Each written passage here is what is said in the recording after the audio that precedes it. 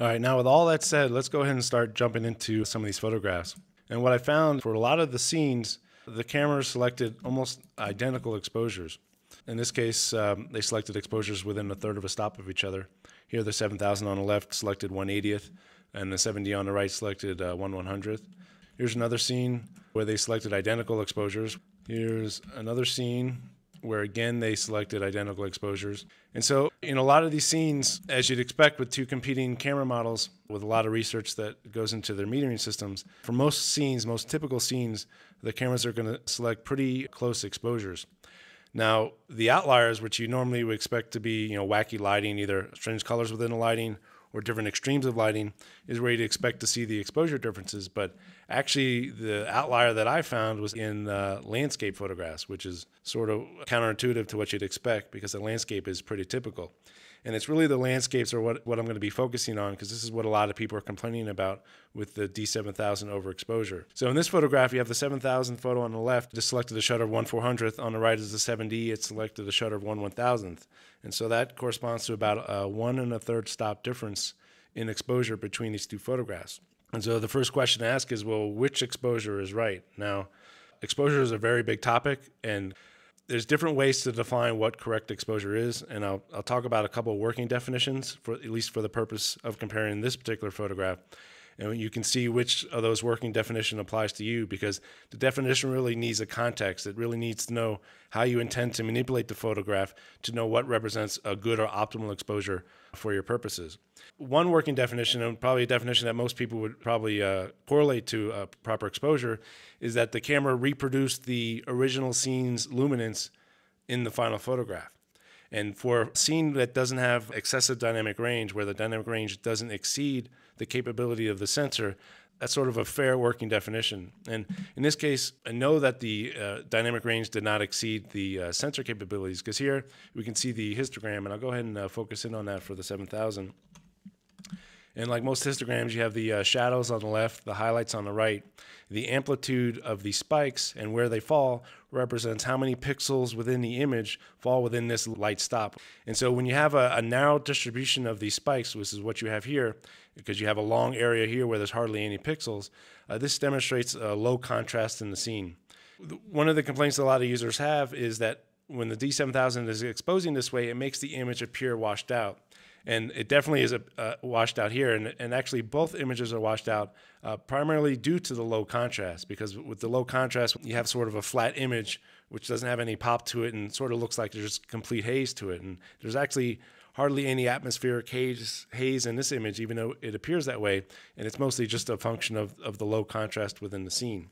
And so by measuring, if you're working a definition of correct exposures to match the luminance, then by that definition, the D7000 is actually overexposed in this case. The actual scene luminance, as far as I recollect, is actually somewhere between what you see on the 7000 and the 7D.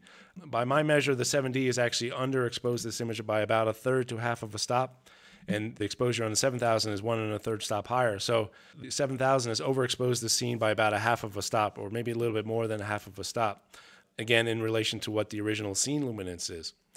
Now, another working definition, at least as far as extreme overexposure, is that the camera clipped or oversaturated one or more of the color channels.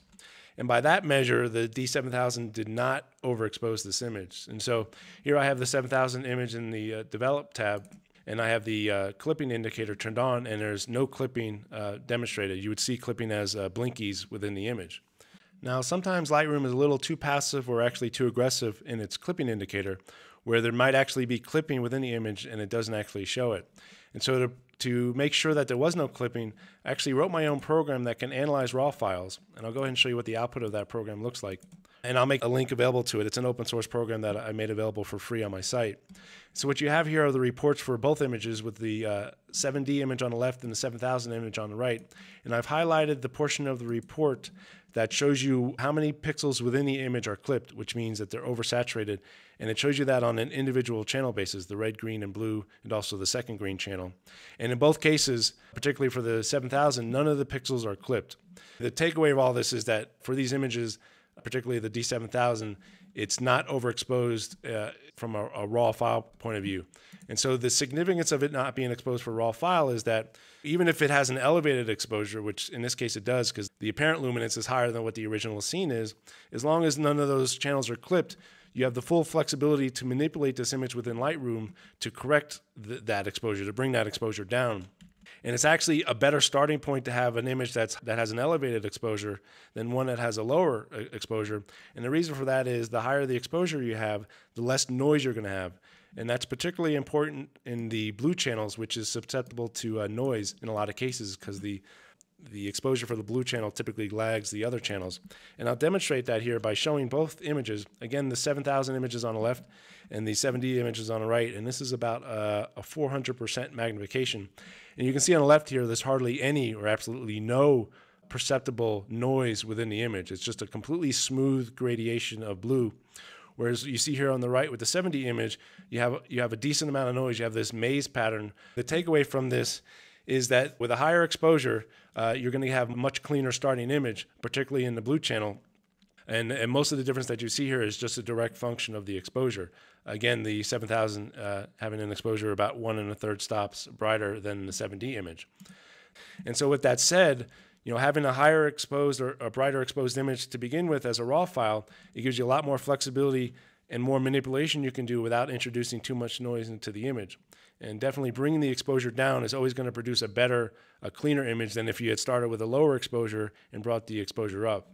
And I'll demonstrate that because in both of these images, I've done some post-processing. So here's the post-processing on the D7000 image, and I've also done it on the 7D image. And so I tried to match basically the general appearance of the scene as far as the tone curve, the contrast, and the relative brightness. And you can see here they're pretty closely matched. And so for the 7000 image to get to this state, I really had to lower the exposure. For the 7D image, I had to bring up the exposure because it was slightly underexposed. And so when you compare the channels after that final post-processing, now the 7D image, by the way, is on the left, you can still see here that there's a little bit more noise in the 7000 image than the original photograph based upon the curve manipulations and the color manipulations that I've done, but there's still a lot more noise within the 7D image, again, because you started with a lower exposure. Getting back to the question of what represents proper exposure, the reason why I prefaced that with, well, it depends on how you shoot and how you process is, well, for the 7000, the proper exposure for you, if you do a lot of post-processing, is what the 7000 is generating for these scenes. The 7000 is exposing to the very limit right edge of the histogram for the channel which has the maximum luminance. Now, what you normally have in most cameras, and let me go ahead and reset this exposure back on both of these images, back to the original. What you normally have is what you see on the 7D case, where it's overly conservative, where it doesn't want to clip a channel, and it's almost acting as if it's colorblind to the individual color channels. So when you look at the histogram, you can see the red and green, which produces the yellow here, and then you can see the blue, which is the leading channel, of course, because the brightest area in this image is the sky.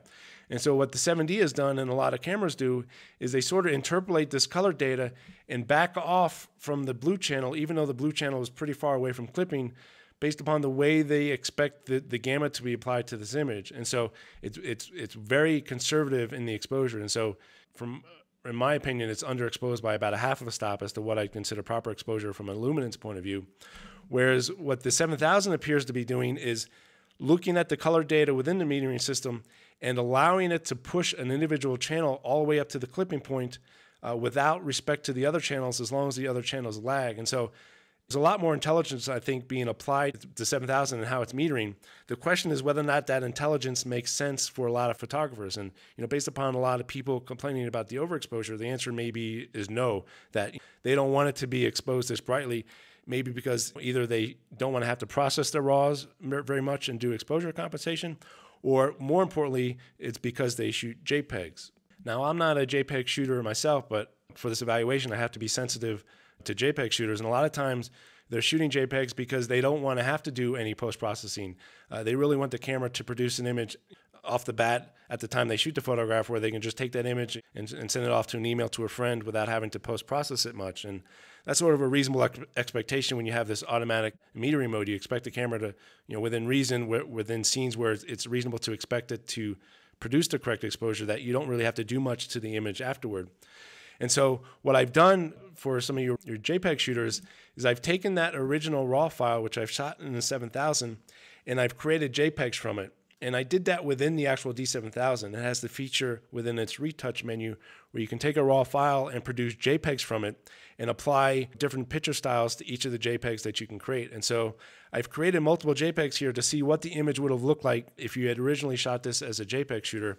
Because again, since you're doing it inside of the camera, it's using the same JPEG engine the camera would use if you had shot this originally as a JPEG. And so what you have here is the neutral JPEG that the camera produced, which happens to actually match exactly the neutral rendition that Lightroom produced for that RAW. Then you have here is the landscape version of that, the landscape picture style. And you can see here that the landscape has a lot more contrast. It's a bit punchier. You know, the contrast is still relatively flat because none of these profiles are really going to increase the black point and adjust it. It's really only something you can do with a RAW processor, but it's still generating a more pleasing, slightly more contrastier image. Now, the problem in generating that contrastier image and the tone curve it's applied is that it's actually created clipping in the blue channel. So whereas the original raw data within the blue channel had no clipping or saturation, by applying this landscape profile, it actually did produce clipping. And I can demonstrate that because I have the same JPEG open in CS5 Photoshop. And I'll go ahead and I'll do a selection box here. And I'll look at the blue channel. You can see here that the mean value or the average is 253 and the median is 255. And the median means that half the values are below the value, half the values are equal to or above that value. And so what that demonstrates here is that there's clipping because this is a JPEG, and so the clipping level for an 8-bit JPEG is 255. And so any luminance value or brightness value that reaches the max value that the file supports gets reduced to 255. That's the definition of clipping. And any area within the sky here, you can see that almost all of it is clipped within the blue channel. If you look at the red and green channels, you can see here the red, the average is only 170, and the green, the average is 212. And so back to an objective definition as to whether or not the image is now overexposed, it is overexposed from a clipping point of view for this individual channel. A JPEG shooter, if you didn't want to have to do anything, it really is overexposed because even with the contrast curve that's been applied to this image for the landscape, it's still sort of a higher luminance, flatter image than what you normally expect to see. Now, here's the vivid as well. So the vivid applies even contrast to your tone curve, and in this case, it produced even more clipping within the sky, even here, right here at the base of the mountain. The question is, well, what's your style of shooting and which of these exposures are correct? Well, again, if you're a JPEG shooter, and you never really intended to do much post-processing or any post-processing, the image you can really say objectively is overexposed. And for those cases, and I'll go ahead and show, return back to the 7000 versus the 7D. For an out-of-camera image, you probably want something that is closer to what the 7D produced, probably a little bit lighter than this. So if you're set on shooting JPEG, the way you'd have to do this is to start dialing in some negative exposure compensation for these scenes, these bright scenes, these landscape scenes where the camera is pushing the blue channel. You're going to really have to pull in that exposure. Let me see another case here. Here's a pretty severe case. Here's with the 7000s on the left again, 7Ds on the right. The difference here is actually 1 2/3 stops difference. And here the flatness of the image and the contrast even more stands out with the elevated exposure of the 7000 because 7000 is a really unappealing image here with this neutral tone curve where the sky just looks clipped, and actually it's not clipped, but it just looks completely clipped and washed out as a function of both the contrast and the elevated exposure. Whereas the 7D looks a lot better as far as an out-of-camera image, something you'd want to send out without having to do any modification for. So in this case, you definitely would want to dial in perhaps at least a one-stop exposure compensation.